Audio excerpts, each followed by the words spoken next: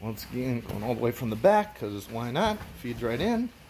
Good, you get in the habit. This time, instead of trying to sweep, go to open guard, go to closed guard. So we're going to trap that ankle with our outside foot as we shrimp back through. Holding those legs around. Yeah. Those feet don't leave the ground until you're ready to throw them up. Do not throw the leg over the back until your second leg is free.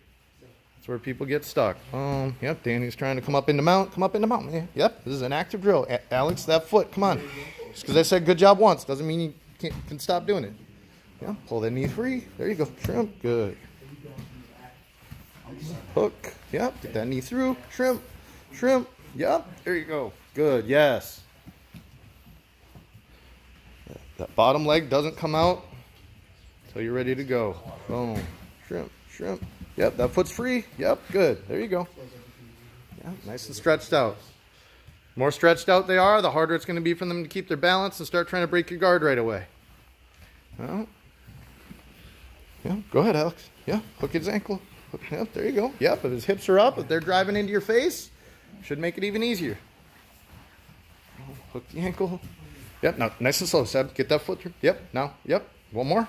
Yep, nope. See, what is that left foot? See how you threw it up? That's what I'm talking about. This foot stays on the ground until that other foot is free. Oh, I still have to. Yeah, because he still could try and pass here. As soon as your foot comes off the ground, he could try to pass. Yes. Now you get that extra shrimp. See? Okay. It's always one more shrimp than you think it is. Whether you're trying to get out of the bottom, right? Anytime you're shrimping, it's almost always one extra shrimp. There you go, shrimp. There you go. Good, Kel.